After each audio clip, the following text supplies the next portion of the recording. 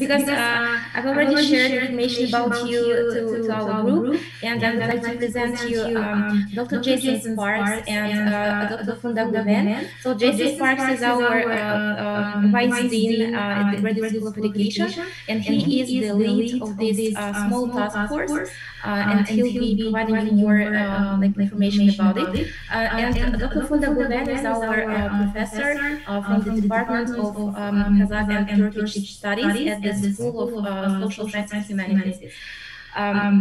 So I think we're ready to start. Yeah, I'm all ready. Okay.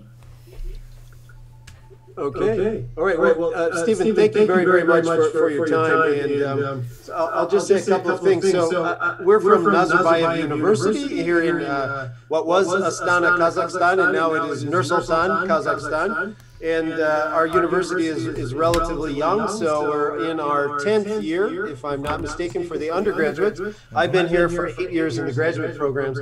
And like universities all around the world, we've been, in the throes of this online learning and teaching experience. And I think our university has recognized that this is also an opportunity to maybe capitalize on some of the expertise and innovations that we've all been forced to create over the last few months, and in the hopes of moving back to place-based campus experience. And really, our task force is tasked with doing a little inquiry and coming up with a report for our school on what would be the ideal learning environment for our students in the next 5 years. And the university really does want to put this into a kind of action plan and start to fund some of these things. And so we're really meant to provide a kind of vision and a little bit of a game plan for doing that. Our discussion with you today is really focused on some of these visionary things, where we might go and what some of the trends are that can help guide us.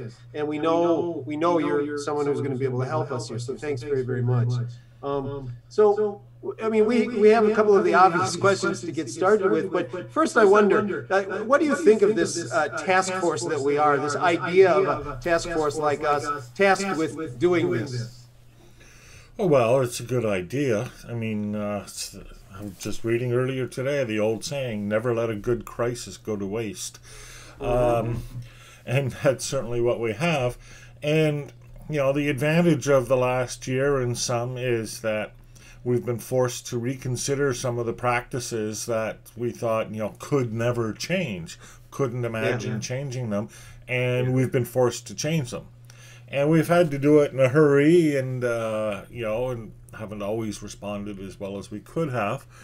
But it gives us this broader perspective and gives us the opportunity to bring in some of the lessons. Having a task force in particular to look at it is a good way of focusing your efforts. I'm working on the assumption that you're looking at getting this broad-based representation both within the membership of the task force as well as from the perspectives that you're getting.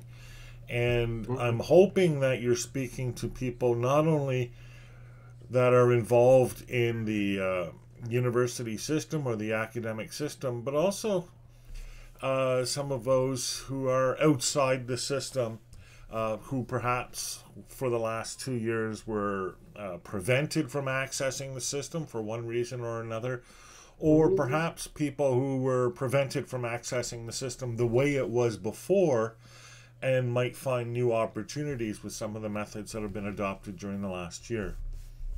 That's very interesting, actually. Obviously it's interesting, but I hadn't thought of that. It's surprising how few people do, and it's a point that I've taken to trying to remind people that the audience, the target population, the demographics, whatever, of a university is not composed just of the people in the university. It's the entire community. Right. Yeah, speaking about the membership and like diversity within the membership, we have three more of our members of the task force joining us today. So I will just briefly introduce you to them. Warren Rocco is the Deputy Director, Center of Preparatory Studies. He is the co-lead of this task force. Ricardo Braganza, he's our graphic instructional designer, and we, together with him, like me and Ricardo and I are working at the same unit of Innovative Learning Hub. And Miruer Bijanova, she is the representative of the students in this task force. Awesome. And so for those of you who just joined, no, you were not late. I was early. Great. Thank you for joining us, Stephen, and thank you, Iman, for organizing this. It's wonderful. Thank you. Yeah, this is great. Thanks very much. And so, yeah, I guess we did start a little bit early, and I'm sorry about that, guys. So we just started out with this kind of ice-breaking question, but we're curious, you know, what Stephen thought of our task force and the work, and that was great. That was a great answer. We also got some good suggestions. Well, and if I'll ask a couple of the obvious questions, but I'm hoping this is a real conversation among us all. But Stephen, what do you think? So again, we're tasked with describing what the ideal learning environment might be or could be in 5 years. What do you think could be? What is an ideal learning environment to you, you know, for a university situation? Well, I guess my first remark would be something like, you know, the ideal learning environment is different for every learner. You know, even among the people I'm looking at here today, you're coming from different backgrounds, different perspectives, perhaps have different income levels, maybe speak different languages. I don't know about linguistic diversity in Kazakhstan, unfortunately. Profound. And, you know, so, and some will be living in cities, some will be living in rural areas, some will have good bandwidth and connectivity, others will not. You know, there's lots of debate about learning styles, and I won't go into that, but some people prefer to learn through conversations. Some people prefer to learn through reading directions and trying to make something. You know, there's all kinds of different approaches. So I think that the ideal learning environment, right off the bat, before we get into any specifics, would have to be something that allows for individual modes of participation. And by individual, I don't mean just doing it by yourself, but I mean individually selected modes of participation as much as possible. You know, that's... Everybody's talking about we want to get back to doing our classes in person and but maybe take some lessons, and you know, they talk about that in the workplace as well. We want to get back to the workplace in person, and I look at my employers and say, no, you can't make me go back there. I'm happy here. I'm working from my own home. I'm in my own office. I'm comfortable here. I have a nice chair. I have better bandwidth than in the office. I have cats. They won't let me have cats in the office, and I need cats. You know, and I think the same is true of education. You know, creating a requirement that people show up at a specific time in a specific place, and for whatever reasons that's done, and there are reasons why that's done, it also creates a barrier to some people. Not to all people, and certainly many people prefer that, but you know, it's I think necessary to think about what happens if you can't show up at the right place at the right time. Does that mean you don't get an education? I think that's not really an ideal outcome. Right. You've written about and worked quite a bit examining personal learning environments. So I wonder what you haven't communicated that's key to your study there, that connects with the response that you just gave to Jason for us. What I haven't communicated. That's a hard question, because what haven't I communicated? I'm one of these people, if I have an idea, I'll share it, and then later on I'll think about whether it was a good idea. But so I've actually communicated. Or where there's some connective tissue there, maybe. Yeah. I mean, I've been working on this concept of a personal learning idea, or personal learning environment, for a long time. And I've messed around with code, I've messed around with my own application, I've looked at the different concepts. And it's really hard. And I'll admit it. One thing I said just yesterday in a presentation, so I guess it's not something I haven't said, but it's something I hadn't said until yesterday. You know, I gave a talk about connectivism, and I said, you know, doing it the traditional way, more personalization is harder. It means more things. It means adding things. It means extra languages. It means extra modes of communication, customization, creating additional choices. But personalizing things the connectivist way means less. It means fewer rules, fewer restrictions, fewer constraints. You know, I've set up my system so that it's very customizable for the individual.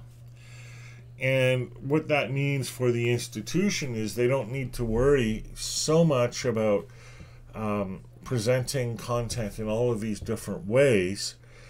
They provide the basic information, and then the individual learner creates the environment, creates the context, and even the activities around that content for themselves. Now, that's still hard. And create an application that does that is still hard, and no such application exists. But on the other hand, we have the whole internet. We've got tons of tools available to us, and this is something we've always done with connectivism and our MOOCs, is to try to use these other tools as much as possible. There's frustrations there, you know, because the more tools you use, the more login IDs you have to have, and students find that very frustrating.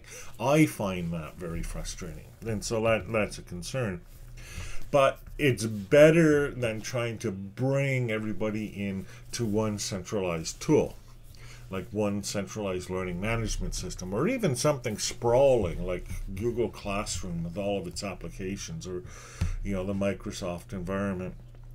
So, you know, I think that's maybe the, you know, you asked for a big unsaid thing. The big unsaid thing is that you create a lot of advantages, especially for the institution, but also for the student, if you decouple the institution's environment from the individual's environment, and allow those to be different, and not try to control the individual's environment as much as you might be inclined to. I don't know if that's the kind of answer you wanted, but that's the best I could come up with for that question.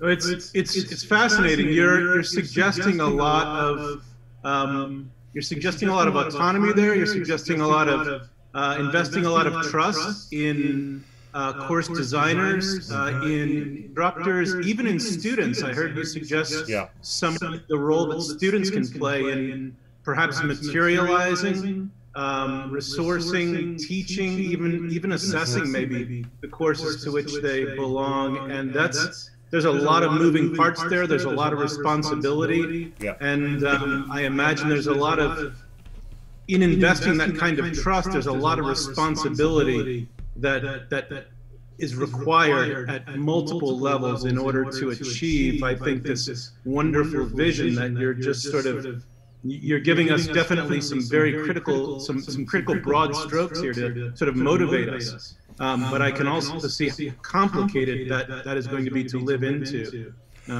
Well, to be very frank, I mean, most people haven't received the training and development, to use a phrase, that they need in order to function in such an environment. And most people, have been trained through their lives to follow directions. And I assume that's true in Kazakhstan. I certainly know that it's true in Canada. And we're a pretty unrestrained kind of nation where, if we can set off on our own, we will. But we still follow directions, and that's how we've learned how to learn. So, it's not like you're going to suddenly switch from what you're doing to this kind of vision. That would be terrible advice, and I would never give it. But the idea here is to see what the end point is. I mean, you did begin this by saying, what would the ideal environment be? Well, that's the ideal environment. But you're not going to get there in September. No one's going to get there in September. But if you have this as a target, or at least among your targets, because, again, there are many different priorities in an educational system, then you can begin to say things like, what things could we do to enable greater autonomy and greater responsibility, right? What actions can we take? How are we going to evaluate these actions to make sure that, they're actually feasible? What can we build into how we're training people? And again, I don't like to use the word training people, but I'm going to, because to a certain degree, being autonomous, being a, somebody who knows how to learn, this is a skill. This isn't, people act as though, well, it takes a certain special sort of person to be able to work autonomously and on their own and develop their own learning. And that's not true. It takes a person who has learned those skills over time. They've learned skills, simple skills like time management, although I'm not one to talk about time management, but more important skills like being willing to ask questions, being curious about things, doing the work, practice, developing the habit of doing something every day on an ongoing basis. Doesn't take a special kind of person to do. It takes time and effort. And for most of us, the appropriate guidance. So setting that sort of framework, what do people need to be able to do? What does our system need to be able to do? That creates the target. From a systemic perspective, it could be something simple like allowing people to select more courses as electives or whatever. That's a bad example, but you get the idea, right? A lot of colleges, certainly, and I don't know about your system in particular, but in Canada we have community colleges, and they have very prescribed sets of courses that you have to take. And so creating greater autonomy means in that list of courses allowing students to take different courses. Now, most universities have great freedom, flexibility of selecting courses. But if you didn't, say, then you would want to think about, okay, how do we enable this greater freedom? And you'd have to plan for that. What does it take to offer more courses that people can select from? Staffing, resourcing, scheduling, all of that sort of stuff. Or a more concrete example, what would it take to allow a student to be able to take a course completely online? Or if there is an in-person component, to be able to schedule that flexibly to fit their own schedule. And again, you run it as a mental exercise, right? Suppose we were planning to do this, what would we do? And then that creates targets that you can look at for longer term development, that sort of thing. So it sounds like one of the features of an ideal learning environment would be one that plans for enabling students to have greater autonomy. And help develop students to be the kind of learners that you imagine you want, right?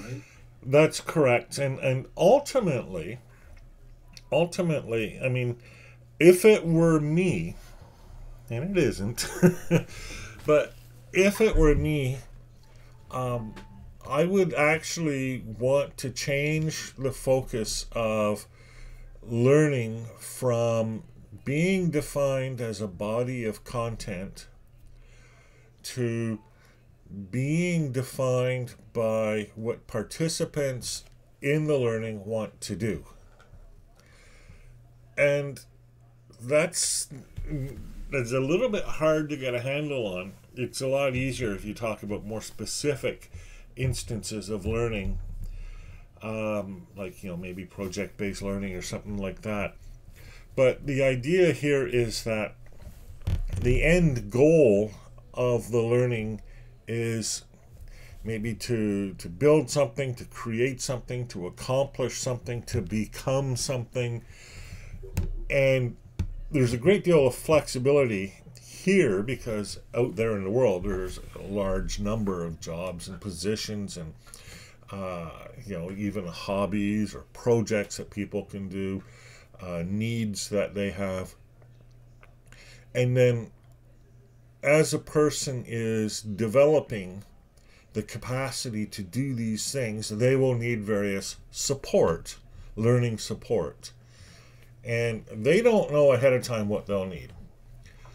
You can kind of plan on it, but you don't know ahead of time what they're going to want to do. Mm-hmm. And that's why we just settle on subjects, right? Because it's easier. But if we're creating greater flexibility, what we want, at least in my world, is to help as much as possible the individual to define what it is that they want to do, or at least the direction they want to go, because people are going to change their mind. I changed my mind, so I assume other people will want to change their mind. They follow what could be called a strange attractor, right?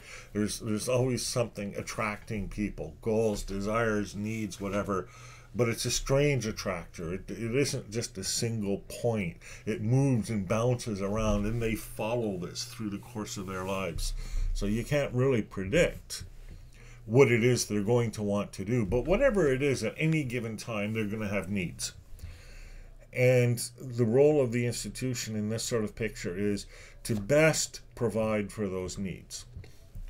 Now, again, you can pull back from that ideal picture, for example, by saying, well, look, we're not going to support just any kind of thing people want to become.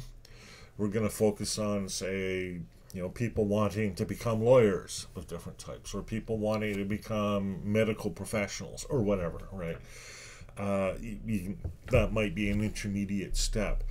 But in the long term, in the educational system as a whole, and not just your institution, really what we want to do is support people in these endeavors however they need to be supported. And now we begin to think about, okay, well, what would support look like? Yeah. And, would it involve a conference like this? How many students have the opportunity to have a conference like this with a panel of experts? It never happens. Would it be one-on-one tutorial support? Would it be guided instructions to build something, with videos and how-tos and things like that? Would it be Richard Feynman videos about fundamental particles in physics? Which I strongly recommend, by the way. Any of these things, and again, you can't list them all. You can't create them all ahead of time. So you find your institution in the process of responding to these needs dynamically, often, with unpredictable days on the part of the staff. Well, the student needs come in, you respond to them. But as you're doing this, you're also creating this very large library of content. that, again, can be used and reused, or you can apply artificial intelligence to it and mine it for new ideas, etc. Again, far future, right? We're talking ideals here. So you begin by thinking the role of the institution is to support the learner in their learning endeavor. And then you begin asking what that looks like. And that's different from saying the role of the institution is to teach people X, Y, and Z. And as soon as you make that conceptual flip, the world looks completely different. At least it did to me. And I just want to quickly sum up, and then I don't want to. Then I want someone else to talk. But I just wanted to note that in asking about the ideal learning environment, you really focused on learning and learners. You said the role of the institution is to support the learner, allowing for the diversity, and also then enabling learners to become those autonomous learners, maybe developing them in some skills and helping them do what they want to do. I just wanted to say that. I think that's very interesting. It was all about learning and learner. Okay, I'm sorry. I think I interrupted somebody.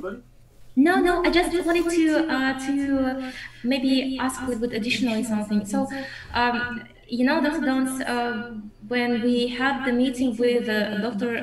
Kurt Bonk from Indiana University, Kurt Bonk, he was the one who actually told us, if you guys want to be aware of all the current and emerging trends in higher education, you need to subscribe to Stephen Downes' blog. So what I did actually, and the one trend specifically that I just that comes to my mind every time I read your blogs is learning analytics, but also I would just like to ask, what do you see as the real must-have for the higher education in terms of having like a must-have for learning and teaching, but in terms of EdTech trends?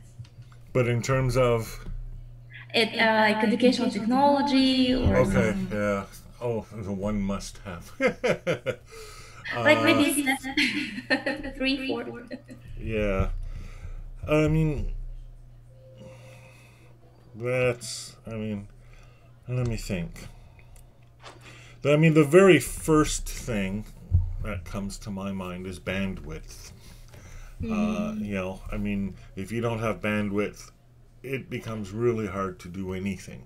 And so, you need the infrastructure for that bandwidth. You need power.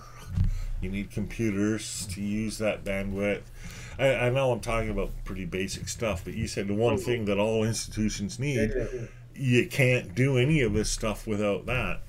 If I were going to my minister, and I had a university, and I was going to my minister and I was asking for funding, on the technology side, I'd be putting most of my effort into making sure I get adequate bandwidth.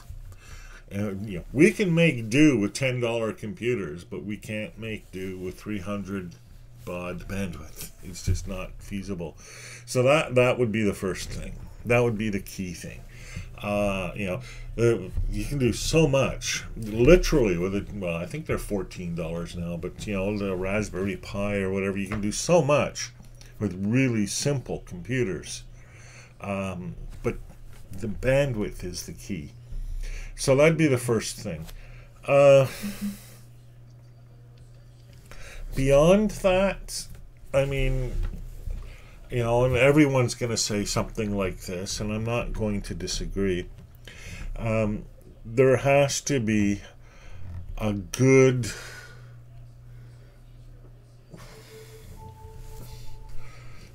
how do I want to phrase it?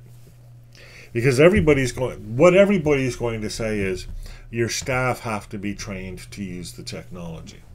But I don't mean that. What I mean is that the staff at the university have this relationship with the tools that is very comfortable and very familiar. And that's a hard concept, but that's what you need. And I'll define it by analogy. In the previous generation, our previous generation of faculty and staff had that relationship with books, right? A faculty member or an educated person would never see a book as this challenge to be overcome. No, a book is an opportunity, right? A book is this thing you can approach. Sure, you could read it from beginning to end, but that's a very dull way of approaching a book. A book is a resource. You can do things with it. It stimulates thoughts. It allows you to be creative. You build things off of it. It helps you make your own books, right? So that kind of fluency is needed with technology, is needed with the tools that we use for learning today. And so I don't mean learning to use this tool or that tool well, but rather I mean it in the sense of each new tool, each new application is like a new book. It's not this big challenging thing, it's an opportunity. Sure, you could just follow all the instructions on how to use it beginning to end, but that's not a very imaginative way to use a piece of technology, right? You explore it, you do different things with it, you try things with it, you try to make it do what it wasn't designed to do. My favorite story about the internet is that we have built a $1 trillion infrastructure system. Incredibly complex and incredibly expensive. We've devoted entire budgets of countries to build it, and we use it to send cat pictures to each other. And that tells me of the kind of fluency that we want, so that we're so comfortable using it that we use it for the everyday. That's hard to develop. That kind of culture is hard to develop, especially in an academic institution which has previously so invested in books and is still invested in books, and they love books. And I don't blame them. I love books too. But that's what you need. That's the second thing you need. And if you have bandwidth and if you have fluency, you have everything. Everything else follows from that. But developing that is hard. Okay, just one last from my side. In terms of LMS, cloud-based or server-based? Oh, today? Well, it depends on the bandwidth you have at your institution, but I'd be looking at cloud-based. So many reasons for that. It's just so many reasons. It is hard to maintain a server-based environment. I know because I've done it. Simple example, and this happened to me. What happens if your server installation is flagged by anti-spam groups as a spam site? All of a sudden, none of your email messages are being sent anywhere. What do you do? Right? So using cloud-based and hosted services will address things like that. Not automatically, but it makes it much easier to handle. And that's why I switched my email from self-hosted to cloud-based, because all of a sudden all of my emails were being rejected. Not because I'm a spammer, but because I got flagged as spam, and I could not convince the anti-spam services that I'm not a spammer. So yeah, cloud. There are other reasons as well. Interestingly, from the point of view of your students, it won't make a difference, right? Whether you host the infrastructure or whether you use the cloud, because to them it's all cloud-based, right? It's just you're building your own cloud infrastructure as compared to using a pre-built cloud infrastructure.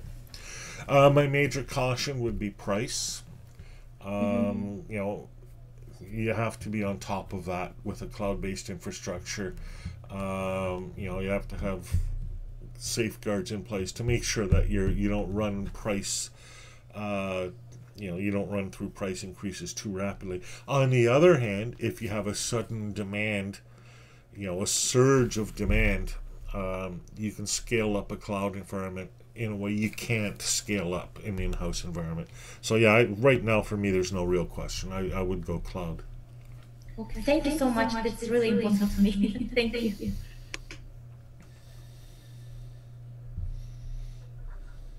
I have a question. Thank you very much for this fascinating presentation. My question is about flexibility to the faculty. So you mentioned flexibility of students. How faculty can be flexible in terms of creativity? That's a terrific question. University faculty are really odd in a particularly unique way, in that all of their education and training is for a different job than the one they have. And you might think, well, that's an odd thing to say, but if you think about it, it's true. Take your average chemistry professor. Okay, the chemistry professor has taken a bachelor's, master's, PhD, advanced studies, postdoc, all in chemistry. This person knows everything about chemistry. But what's their job? Teaching. That makes no sense, does it? And that's a really hard concept to grasp. Now, we have people like Tony Bates here in Canada who say, well, look, their job is teaching. So every professor should learn how to teach, should be given support in how to teach.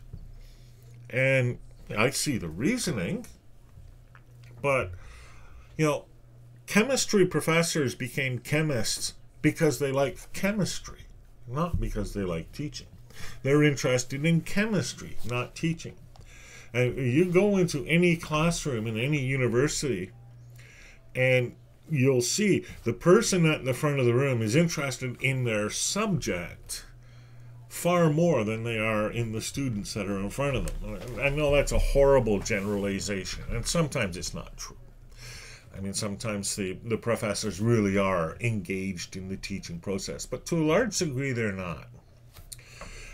And I say that's okay. And I know that sounds like a terrible thing to say, because, it seems like, well, forget about the students. And that's the opposite of what I'm saying. But now we come to the question of flexibility for professors. What we want of our chemistry professors is that they continue to be the best chemist that they can be. If that's their interest. I mean, if they develop a different interest, we should probably support that as well, within reason, because, they were hired as a chemistry professor. We really expect that. But they're going to want to and be able to contribute to the teaching and learning mandate of the university in different ways. And I did a presentation a while back, the role of the educator. And there are many different roles of educators. Everything from the one-on-one mentor role to the project management role to the front of the room lecturer role to the administrator and the number cruncher. Some professors of chemistry really discover that they love managing other chemists. It's just the way it is. So, now, this is really hard to accommodate if all of your learning is the same way all of the time. If what you do is offer courses that are taught by a professor and that's it, you can't be flexible. But interestingly, if you take the approach of, we're offering these different kinds of support for students, that allows us to imagine an environment where our professors do different things according to their interests and abilities. Some professors should work directly one-on-one with students in small research teams. you know, and so you'd set up these research teams. You'd have a few first-year students, a few second-year students, and so on, and the professor would gather them together and they'd work on projects. MIT Media Lab's set up like that, right? Other professors like to lecture, like me. So, okay, set them up and have them do lectures and have students come in. You don't have to make them do a course, but, you know, over the year, have them do a course of lectures. Invite students, invite the public. You know, you have somebody who's good at lecturing about chemistry, share that with the community. You know, for the management types, you know, give them management jobs. You know, some people like writing. They like doing research and papers, so you encourage them in doing research and papers. And for each one of these professors, though, they can involve students in what they're doing. You know, the lecturing types, for example, they'll have students as audiences. They might have students follow along as they build their lectures. I like to do a lot of my work, for example, openly. And I wish I could do it even more openly. You know, I gave a big talk last night on connectivism. It was a 2-hour talk. And I spent 2 days solid preparing for that talk. I wish I could have shared that as well as the talk. It's nice to share the talk, but people who are interested, you know, how do ideas get formed? How do you organize things into a presentation? People might have enjoyed seeing it. I don't know. But, you know, you only get that possibility if you make that available. So you're sort of trying to match things. Some people like answering questions. I like doing that too. So you'd set up, you know, this chemistry professor, he's still doing chemistry, but he's going to answer questions. Oh, Ayman, you just had somebody crash your video. That was cute. That's what I love about everybody working from home. We get to see family members, pets, whatever. I like that a lot. So that's basically my answer. You know, by creating flexibility for students, we also create opportunities to create flexibility for our instructors. That was very interesting, Stephen, because as you were talking, I was thinking, in saying that the chemistry teacher who may not be a great teacher, it's not really a problem. And then the first thing I was thinking of, well, what about, you know, the role of the institution to support the learner, to be autonomous, that to have all that flexibility in the learning. But you flipped it, and not only is the chemistry teacher who's not necessarily a great teacher, not only is that not really a problem, he's an asset in another way if you reorganize the entire teaching and learning environment. Yeah. The trick is reorganizing the entire teaching and learning environment. Not something you're doing by September. No, but yeah, that's great. That's really helpful. Stephen, you've given me a really powerful visual here. I think about sort of the professor as lecturer as almost like a Tower of Babel, like babbling, right? Babbling, not nonsense, but scientific knowledge, for example, but lecture upon lecture upon lecture. And it's kind of stacking the deck singularly, where you have this tremendous depth of expertise, and you're deploying professors in the same sort of mode and asking them to take on all of these other responsibilities that they may or may not be built for or trained for. And practice has expanded quite a bit since we've moved to online learning, where folks have learned new skills now.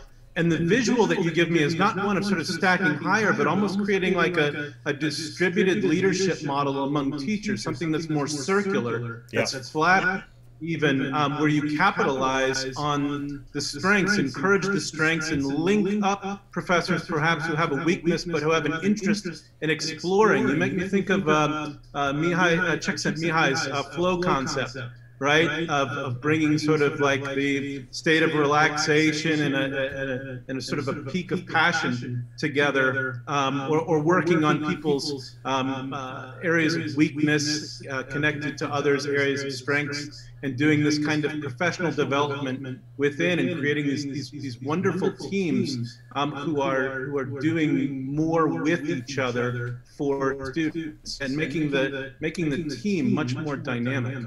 It's really interesting. I think when we sort of pull these threads, I'm really glad we're recording this conversation, because I think when we pull some of these threads, these rich threads you're giving us, it's going to be a great start for us to follow through on. That's why I like recording these things. You know, a lot of the times the ideas only occur when I'm in a conversation like this. And I think that's probably true of most people. And the trick is to recognize when the idea happens, and then, as you say, pull on the thread. I like the way you brought in the concept of flow. And, you know, we think of flow as something that applies to the learner, and it does, right? We want to catch that balance between too easy and too challenging and get them right in that channel. But that applies to professors too. You know, I've seen professors who, have spent 20 years coming in teaching the same subject. They're not in flow anymore. They're in stasis. They're and they hate their job. And that's not good for anybody. You want to challenge and engage and bring people into this creative mode of being, whether they're teachers or students. I mean, it works for both. We're talking about what's best for students, and we have a student here. I wonder, Meriwether, what do you think about what you're hearing? What kind of questions do you have for Dr. Downs? So I have one small question. So first, thank you so much for this help response. Now, we are facing pandemic, and COVID-19, it already demonstrated us that all unexpected interruptions that can change our ways, our learning environment for even 180 degrees. And I'm just wonder what students and what instructor and even a community can do, that you create not only flexible, also at the same time somehow stable learning environment, that can be that can resist any change, any challenge if such unexpected situation will happen. And how instructor and students can be prepared. Yeah, that's a hard question. I mean, because it touches on elements of being prepared. It touches on elements of resilience. It touches on elements of capacity. And, everybody's different in that regard. Some people are less able to cope with, something like a pandemic or, any disaster. I mean, there was an earthquake in northeastern India today, and that creates an emergency situation for people there. Fortunately, not a bad earthquake, but in Canada, about 20 years ago, we had an ice storm, and everything in eastern Ontario and western Quebec was covered with 3 inches of ice. What do you do? All the trees started falling and collapsing. The power lines all broke. There was a massive blackout, and it was minus 30 degrees outside. Not everybody can cope in an environment like that. So, I think this is good advice generally. But it especially applies in these situations. I mean, the first thing is to take care of yourself. Because, it's, the old story, right? The sick doctor cannot heal. Or if your plane is crashing, get your own oxygen first. Then, so that's the first thing. And some people take that to extremes, and that's all they say. Look out for yourself, and that's it. And that's a terrible way to live. But you have to look out for yourself. I use the expression, and I'm not sure if it works in Kazakhstan, but it works in seafaring nations where people used to work on tall ships with sails. And they'd go up into the mast in the storm to adjust the sails. And the ship depends on this, right? But the saying is, one hand for yourself, one hand for the ship. You have to make sure you're hanging on so that you don't fall in order to be able to do your work. So that's the first thing. But the second thing is that the reason why you're doing this, the focus all of this, is on other people. And you're engaged in a series of relations with other people. And this is especially true during an emergency, but it's always true generally. And again, especially in Western societies like Canada and the United States, people look at transactions and they think, how can I benefit from this transaction? And that's exactly the wrong approach, especially during an emergency. And rather, the idea should be to enter any interaction with the perspective, how can I offer value? How can I help the other people? What can I contribute? And it sounds selfless, but it's not. And it's not in two regards. First of all, by contributing, by helping other people, you're making society stronger. So during a pandemic, your first thought is, how can I help people during the pandemic?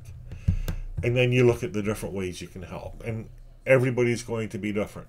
Some people can volunteer in medical facilities. Other people can take care of children while their parents volunteer in medical facilities. Other people can provide information for people, write documentation. Other people can help with research, etc. But the second thing is that by looking for the best way you can contribute to the wider community, that's also the best way to develop your own capacities, your own expertise, and your own capabilities. Each time you help somebody else, you're becoming better. And, that does have the practical benefit of making you indispensable to the rest of the community, but it also has the practical benefit of making you a better person. Now, you were asking about something pretty specific, right? How can, how do we respond to something like the pandemic? And I said, well, it means being prepared. The way you're prepared for something like a pandemic is by having this attitude before the pandemic. And I know it's a little late now, we're in the middle of it, but there's going to be another emergency in the future, and the best time to start anything is now. So even if you're not prepared to contribute meaningfully for this pandemic, and not everyone is, and that's okay, by changing the focus, by beginning to think about how best can I contribute, how best can I look to and address someone's needs, that's how to prepare. And I know that sounds like all kind of a hand-wavy answer, but it really is about that. And that's not just me saying it. That's, Lao Tzu saying it. That's Gandhi saying it. That's a whole list of people throughout history saying, if you focus on service, you get your own benefits back many times over. Does that help? Is that useful? Yeah, thank you so much. it's speaking to a kind of ethos that I love. I think it works in education. It works. I think it works in just about every facet of life. Trying to have more people around you who give more than they take, or who want to give more than they take. And it speaks to a values-based. It speaks to values-based hiring. It speaks to values-based teaching and learning, values-based education, values-based love in this regard, friendship, etc. But it's you really are speaking to the future of education, because so much of what I think we grow into as learners and maybe as educators is, what can I get out of this thing? I'm going to get a document, a degree, a piece of paper. I need the paper. Yeah, I need to get through this course. It's give me the education. Yeah. And the teacher saying, give me the assignment. And you're speaking to something much more consequential. The design that we have must be consequential. The approach that teachers and students alike must matter, must be of consequence, right? So the conversations that we're having, the way that we materialize a course and teach a course, the way that we assess a course, it has to matter, because if it doesn't matter, then why should I care, right? Why should I care about your assessment? If you want me to give, but there's nothing worth giving to or for, then I don't really give a damn, do I? And if it doesn't matter, it doesn't matter, right? You're speaking to the question of why. You're speaking to purpose-driven education, the most important thing of all, really, and trying to redesign a community that puts product on the back burner and purpose at the foreground. It's reverse engineering, really. And the hard part is you can't just tell people that, right? You can't just tell people, like I just did, be selfless, right? You can't, because people won't listen, and that's fair enough. But what does work is being the example. And I find that when I'm around people who are selfless, I am a lot more selfless, because it's really awkward to be the only selfish person in a room. So it's not about what's being said; it's about actually living and instantiating that value. And sometimes it's even better if you don't actually say it; you just do it. But sometimes it needs to be said.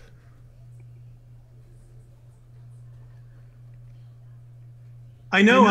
Time's kind of. We've taken about an hour of your time, Dr. Valens. And as I said before, if I can interrupt, don't call me doctor. I do not have a PhD, so you should not call me doctor.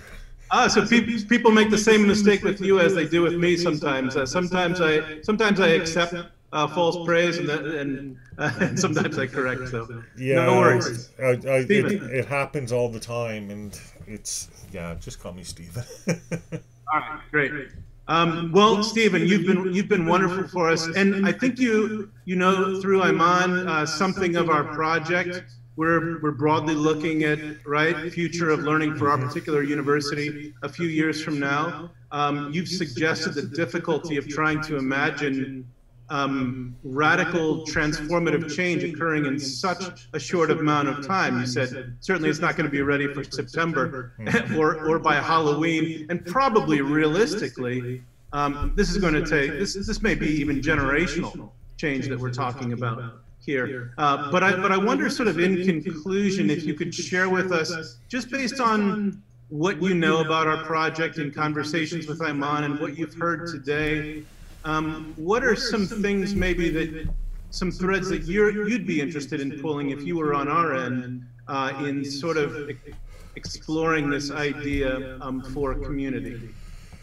That's really hard because I'm not as familiar as I would like to be with Kazakhstan.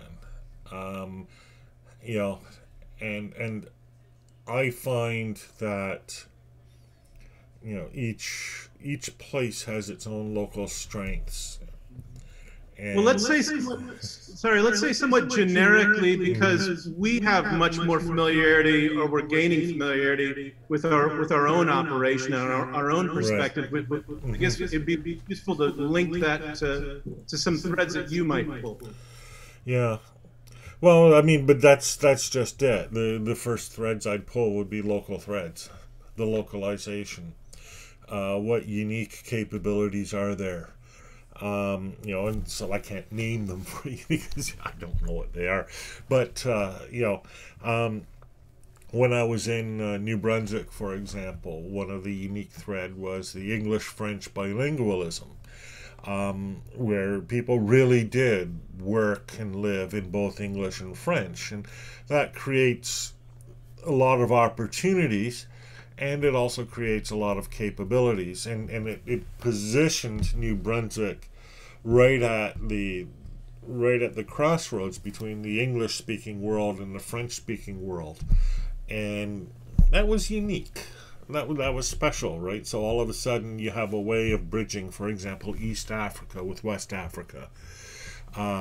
East being English-speaking and West being French-speaking, for example, right? Here now I live in a small town in eastern Ontario. It's farm country, cattle country, a lot of milk, a lot of cheese, you know, harvesting grain, things like that. And so I look for that kind of strength. You know, there's a history of farmers co-ops. Our major employer in a place called St. Albert is a cheese cooperative, right? So there's a history of organizing and working together, you know, in what is a very difficult industry. Agriculture is probably the hardest industry there is, and that's how they've managed it. And I'd look for that. You know, every place is different, every perspective is different, and there's something unique everywhere. And, you know, I don't know what it is for Kazakhstan. I can't tell you. I can imagine, right? You know, the vast plains of Central Asia. There's a lot of history there. There's a lot of movement through the territory there. There are large, wide open spaces. That must mean something. You know, but how that translates into, you know, the on the ground advantage that you have, the particular capability, you know, it's hard to get a finger on. You know, when we started by me saying something like, well, I hope you get a diversity of opinions from both inside and outside the institution. That's what this process is intended to produce, right? You can't learn about a community without engaging the community. And you can't serve the community without learning about the community. So that to me would be the key thing.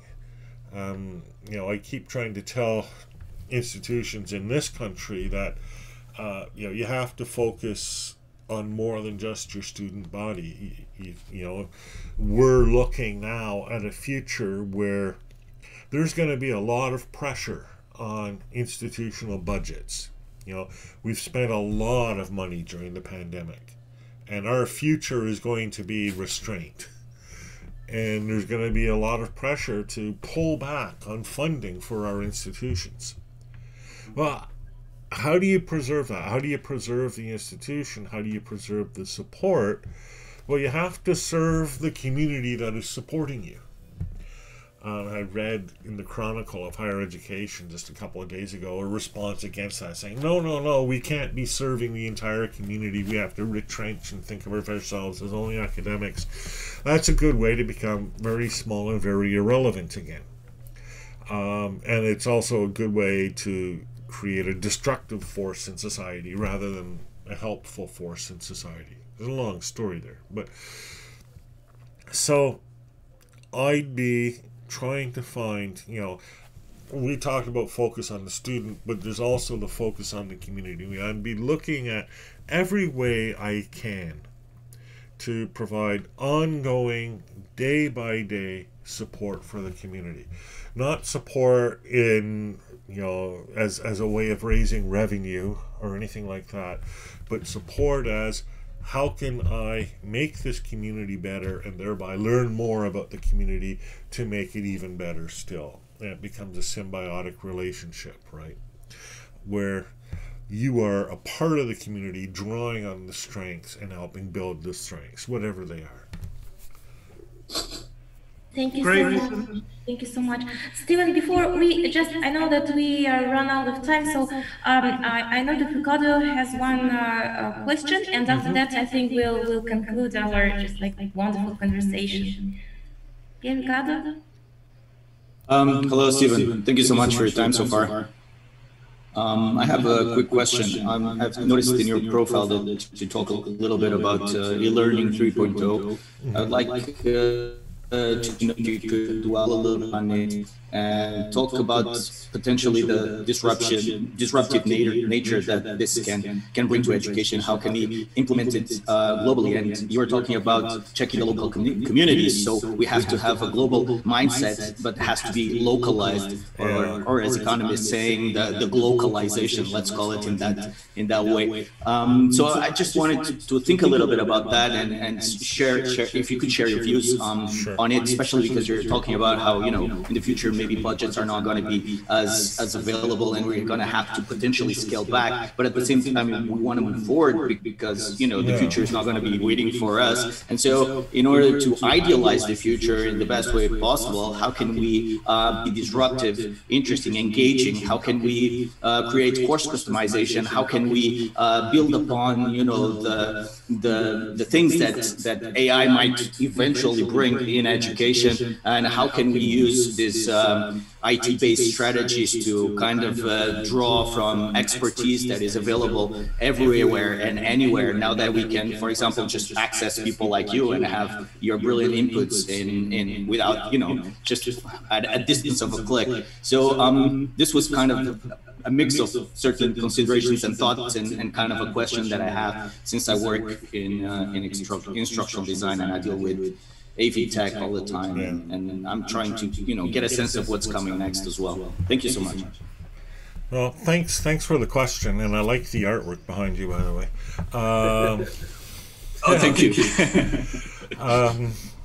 Had to say something.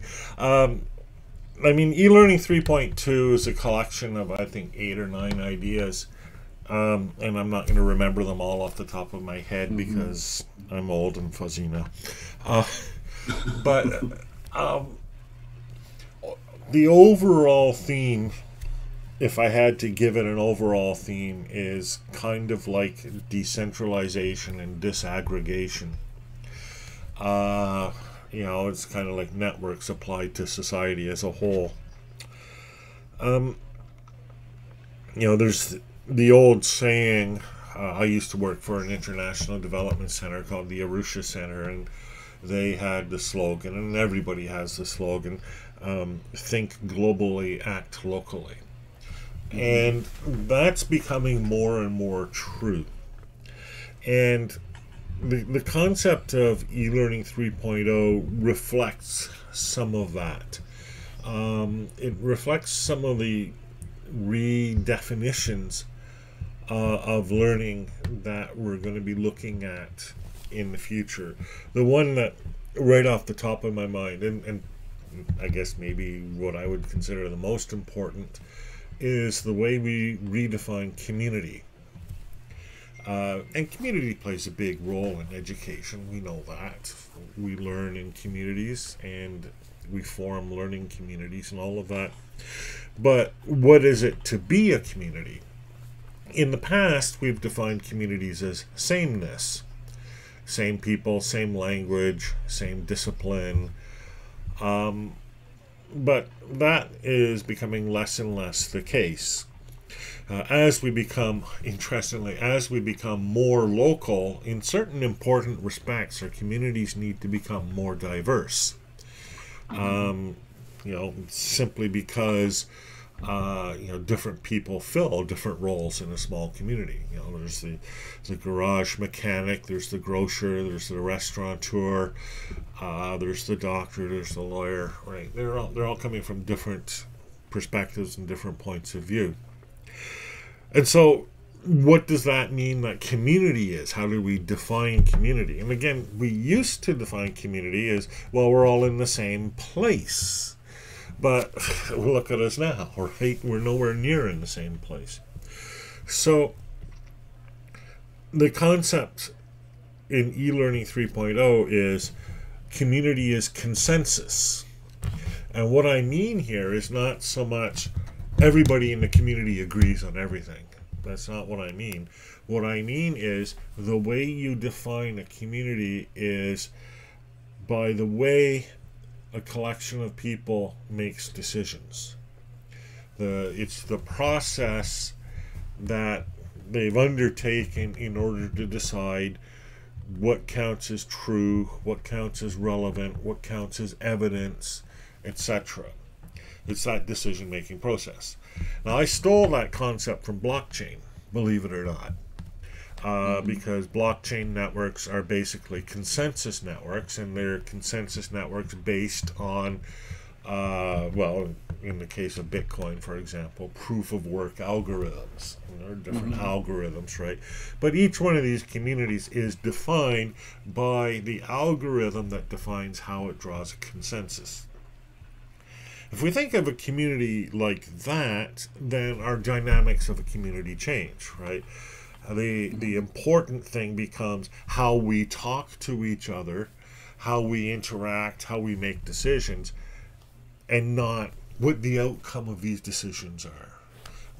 And whether everybody believes the same thing, or even whether everybody's trying to work toward the same outcome. So that's part of what I mean by eLearning 3.0. Even just, our idea of learning resources. You asked about artificial intelligence specifically. In the near future, our educational resources will be automatically created by artificial intelligences. That's going to happen. And it's going to happen because it's easy for AI to do. All AI needs to do is look at some expert content, if you will, and break it down, chunk it up, and simplify it, and you have an educational resource. And it can find relevant illustrations and organize them in a logical flow. We already have AIs writing sports stories for the Washington Post. Now, a sports story is probably the lowest form of human communication, which is why I like them so much. But it's a starting point, right? You look at all the things that GPT-3 has been doing, right, in creating new content, this is not a real person, things like that. And certainly AI has the capacity to draw on knowledge, broadly thought of, to create learning resources. That's going to put a lot of instructional designers out of work. Sorry, but that's the future of the profession. And if you do work in the field of DevOps, and I have, right, websites are being automatically created. Social media posts are being automatically created. Entire communities are being automatically created. You just push a button and bang, here's your whole new web presence, and it almost is that automatic. So expect that. Now the other side of that, though, and everybody knows about this, so I'm not saying anything that's new, is the ethics of artificial intelligence, and the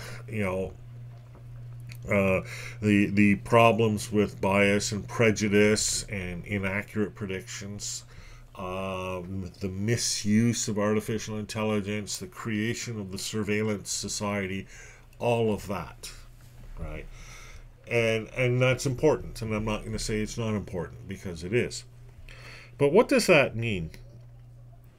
all of this talks about the ways we train artificial intelligences, because, I mean, in the future and even today, we don't program computers so much as we train them. Some people, some very mathematically oriented people create the algorithms that build these artificial neural networks, and I work with a bunch of them. You can barely talk to them, but mostly the work is involved in training. You give them training data, you run through a whole bunch of iterations over that, and the neural network grows and develops in response to that training data and to the feedback that it receives. And that's where so much goes wrong in artificial intelligence. So, interestingly, and this is a bit of an exaggeration, but I love saying it for a fact, there will only be one job in the future, and that's teaching. Because you're teaching artificial intelligences to do different things. And I know it sort of goes against what I said about chemists, but the job of a chemist or a chemistry professor in the future will be to teach artificial intelligences that do new chemical compounds or chemical analysis or spectroscopy or whatever, right? I don't know what chemists do. I'm not a chemist. Now it's an exaggeration, obviously, but it does give us a bit of a different focus on, what it is that we're up to. What we're going to be up to is teaching our machines. How do we teach our machines? Well, again, we're not programming them directly, right? For the most part, you're not, telling a computer, you will behave ethically. You can't do that. You're creating data that the computer will use. So there's only one way to train a computer to behave ethically, and that is to behave ethically. If you behave unethically, it will result in unethical behavior in the computer because it becomes part of the training set. And it's a really odd sort of thing where now our relations of power and control and all, they're all turned upside down, where the only way we can influence somebody else to do something is to do it ourselves. And it's an odd sort of way of looking at it, but it does, come back to this whole idea of looking at the community and thinking about how to benefit the wider community. I know it sounds like big circles, but there it is. So the rest of eLearning 3.0, some of it's more specific, some of it's less specific, but it looks at these big society-changing moments that are happening, and they're all happening right now, and they're all happening, and people don't see them for what they are. How was that? Pretty good. But that being said, now I have a follow-up because it's impossible not to have a follow-up. That's fine. I'm fine. If we're talking about culture localization, if we're talking about a myriad of opportunities that AI might produce, and they will have to be produced based on our inputs, then how does that affect curriculum structures, brick and mortars, assessment? If there's a change that's completely disruptive, then the materialization of that change will require a different set of rules for implementation, and that implementation is going to be biased because it will be culturally driven wherever in the planet it's going to be implemented. Makes sense? Yep, totally. Yeah, and all of these change. Another one of the eLearning 3.0 things is assessment, right? And right now we assess by some sort of performance, like a test or an assignment or an essay or whatever. And then we give people, course certificates and diplomas and whatever. All of that goes away. And it goes away in the first instance because we don't need it anymore. Let's look at this particular instance that we're having right now, this conversation that we're having right now. So there's 5, 6 of you, and there's me. And the 6 of you are in a position to be able to assess me, right? And you're asking me questions and I'm responding, but you know, it's not like a test or anything like that. Oh, I just saw the little note pop up. And it's fine, I don't mind talking. You get me going, I don't mind talking. So, you are all each individually drawing a conclusion, whether you want to or not. Do I trust this person? Is he credible? Does he know what he's talking about? Right? You're all making that judgment. Of course you are. I'm making that judgment of you. Sorry, nothing personal. It just happens. Okay. You know, I've noted a variety of different things. I look at backgrounds, I look at facial expressions, I look at the words. There's a whole list of things, right? Those are the sorts of things that would define curriculum and would define testing, right? But none of us is doing that because we don't have to. You look, the 6 of you each individually look, and then you'll talk among each other and come to some sort of consensus. You look at my performance and you recognize either that, yes, this was a credible performance, or no, it wasn't. This is a flim-flam artist, he doesn't know what he's talking about. And I've had events where I've been watching a speaker, and that's the conclusion I was drawing. You know, I hear them talk and say, no, there's no way. This person is making this stuff up as he goes along. Right? And there was a recent U.S. president who you could see him making stuff up as he went along, just because of the vocabulary he used, the way he responded to questions. It'll be good. It'll be the best you've ever seen, whatever, right? With no specifics. So, how does that happen? Because that's a really fundamental question. How does that happen? And I describe it in terms of neural networks. We each have a neural network. We're each organized a certain way. The way we know, the way we learn, is recognition. Knowledge is recognition. That's another one of the eLearning 3.0 points, right? And I say that, for example, to know something is like recognizing your mother as she comes through the bus station, right? It's not a bunch of rules. It's not a test. You just look and, oh, yeah, there she is. It's instant. It's recognized. So, you look at me, the overall performance, and you either recognize me as somebody who's an expert or you don't. Or somewhere in between, right? It's nuanced. And in fact, that's how we assess people who are in sensitive or high stakes jobs, like doctors or lawyers or airline pilots, right? We don't just give them a test. We put them in an actual situation and have other experts look at their performance and say, yes, this person's a doctor, or no, this person is not functioning like a doctor.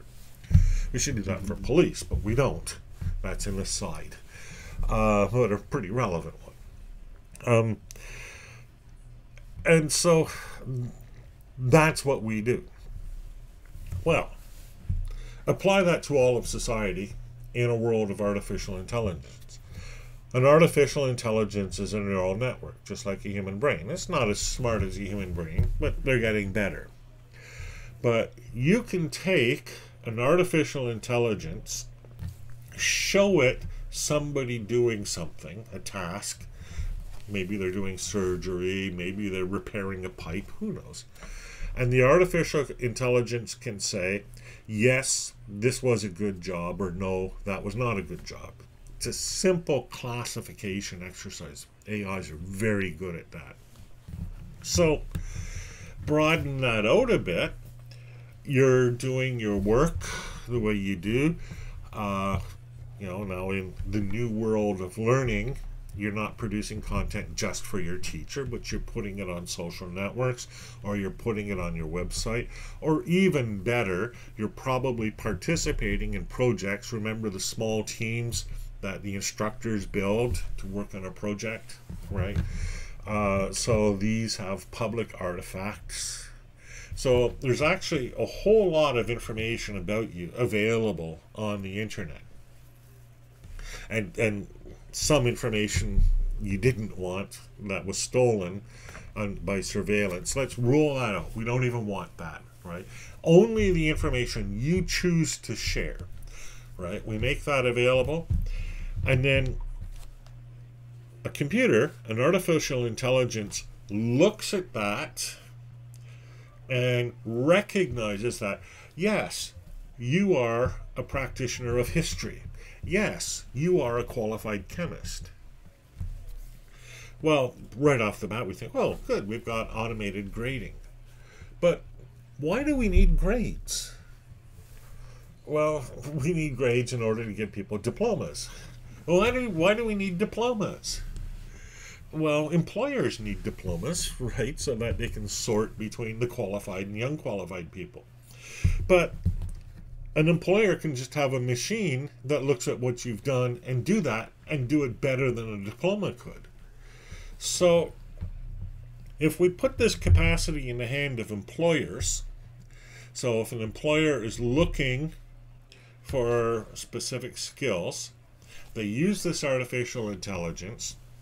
This artificial intelligence looks at the published contents of people's websites, their e-portfolios, their contributions to projects, their GitHub repositories, etc.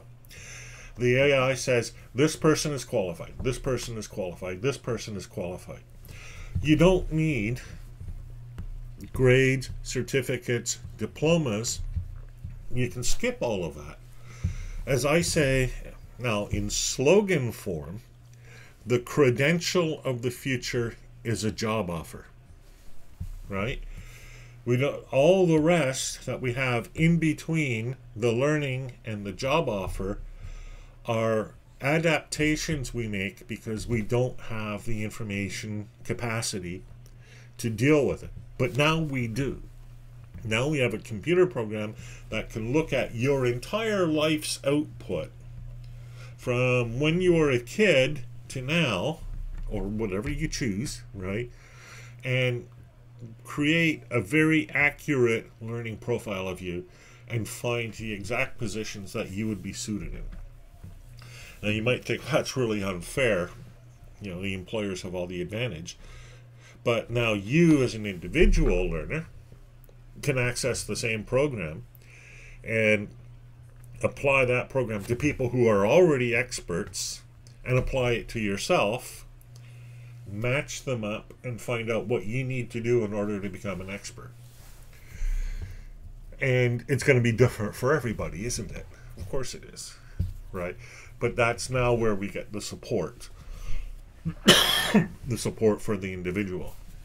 So, you know, all of this isn't going to be the case in September. It's not going to be the case 10 years ago, but 20 years from now, or 10 years from now, but 20 years from now, this is, to my mind, almost a drop-dead certainty that we will have this. I mean, the only thing that we could, you know, barring, you know, huge natural disasters, a comet hitting the Earth, whatever, you know, but, you know, there's the only thing that really could be inaccurate about this prediction, to my mind, is the timing. And then the effect, because there's always the human element. What will people think of this? How will they respond? How will they try to break it? How will they try to abuse the system? How will they try to take advantage? You know, you ask all of these questions. But that overall structure is going to be in place. Thank you. Thank you so much, Stephen, and just words fail me to thank you enough for your time, for this conversation to take place here. Let's applaud everyone. Stephen, thank you so much. Yeah, so I think we could conclude our conversation today. thanking you, and really you showed in practice this attitude that everyone needs to have, caring of each other, and as a building bridge towards this whole community of trust, responsibility, and even on being on different continents, it still works. So thank you so much again, and take care, stay safe and healthy. Oh yeah, and let's have like final one, a screenshot of us all. 1, 2, 3, smile. Done. Wow, you guys all smile like I do. I love it. You get some groups and like it's all teeth. All right. Thank you so much again. Have a great day. Thank you. Thank you. You're very welcome. It was my pleasure. Thank you. Wonderful. Thank you. Bye-bye. Bye-bye. Thank you so much. Thank you. Bye-bye.